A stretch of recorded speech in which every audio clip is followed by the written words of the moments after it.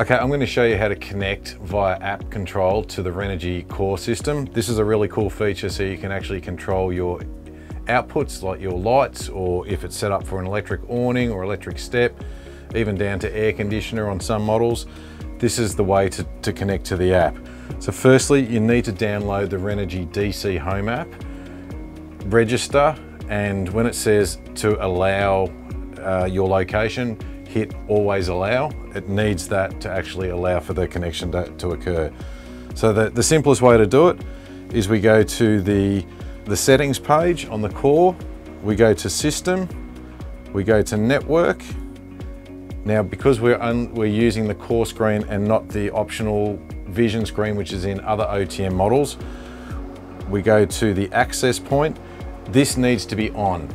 This is actually generating a Wi-Fi hotspot, which another perk of using the Renogy system is you can have more than one phone connected to it rather than just one, as with Bluetooth with some other brands. We recommend no more than 2 at a time. So it says allow to join. It's giving me the registration number of the core. So I'm using an iPhone, but it's the same on an Android. I go to my Wi-Fi and I look for the core number. So it's core 01228. I find that, I connect to it via Wi-Fi. The password is the same for the 7-inch screen and the core screen. It's just 1, 2, 3, 4, 5, 6, 7, 8.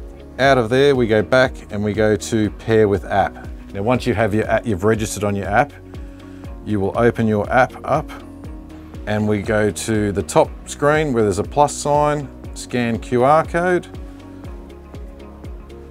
It scans and there you are, you're connected. So everything that you see on the home screen, which is your state of charge, water tank levels, temperature sensors, all of that is replicated on the app itself. And it also gives you a snapshot of all the products that are connected directly to the core screen.